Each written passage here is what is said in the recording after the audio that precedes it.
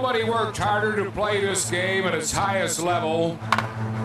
He battled through 9 knee surgeries and never quit. He was the best team leader I've ever seen and one of the nicest men I've ever met.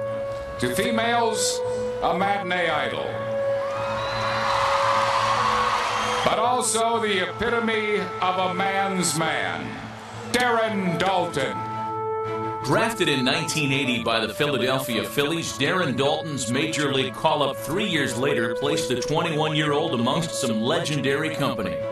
My first year in 1983 in the big leagues was Schmidt, Carlton, Rose, Morgan, Maddox. I was like deer in headlights when I first arrived in Philadelphia.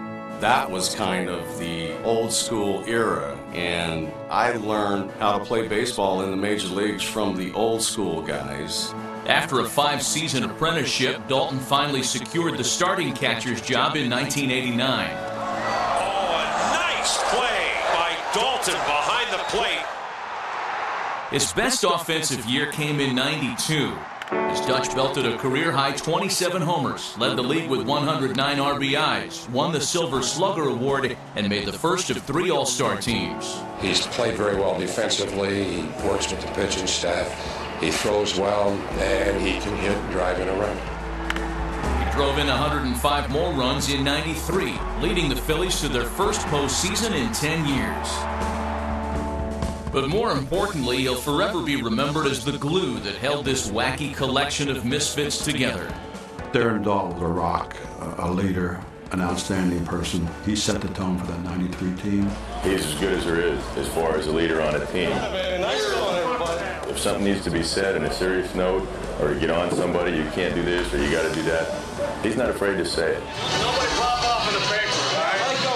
Let him go. We got one more game left. No popping off in the picture. That one more game, Game 6 of the '93 NLCS, would be a high point of Daulton's Philly career. And the Philadelphia Phillies have won the National League pennant. Knee problems throughout his career slowed Daulton's production, and after a few injury-riddled seasons following the '93 pennant, Daulton was traded mid-season in '97 to the Florida Marlins.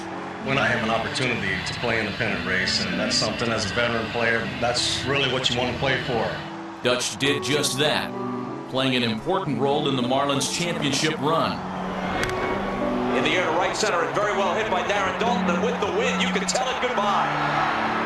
Daulton played all 7 World Series games and hit .389. In doing so, he earned his one and only championship ring. Poetic justice indeed for a true leader who fought his entire career to play the game he loved. There's one thing that I've always lived by, that if I could come in and put the uniform on and help the club in some way, then I felt obligated to do so. I think if everybody does that, then you can look in the mirror each night and know that I did the best I could to help the club, and that's the way it should be. In August of 2010, Dutch was honored by his first team, as he and his career was immortalized in the Phillies Wall of Fame. I had a 14-year tenure here and really connected with the city of Philadelphia. I feel very proud and honored both to represent the city and the organization.